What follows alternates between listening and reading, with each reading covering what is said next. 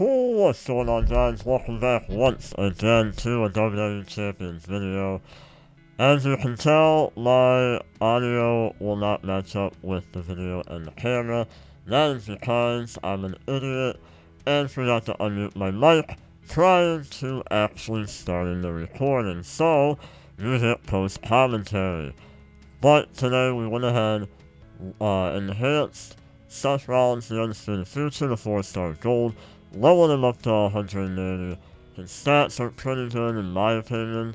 He goes to 421,000 health, almost 4,000 in gem damage on purple gems, and he's near 14,000 talent. We don't have the 2P to level his moves. Even if I did, I would wait for a 2P event. So, we go ahead, go to the milestones, and we claim 450 TP from bags, and we have a 5-star silver token, which means we get to go ahead and open that stuff up. 450 TP bags.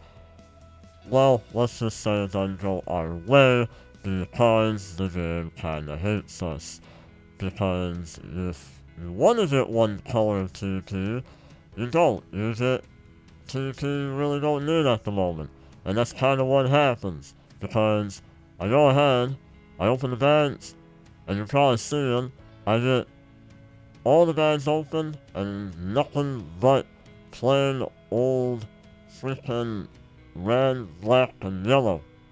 But we also open up the 5-star silver token case, which grants us a striker heavy bag, which will go towards Harper.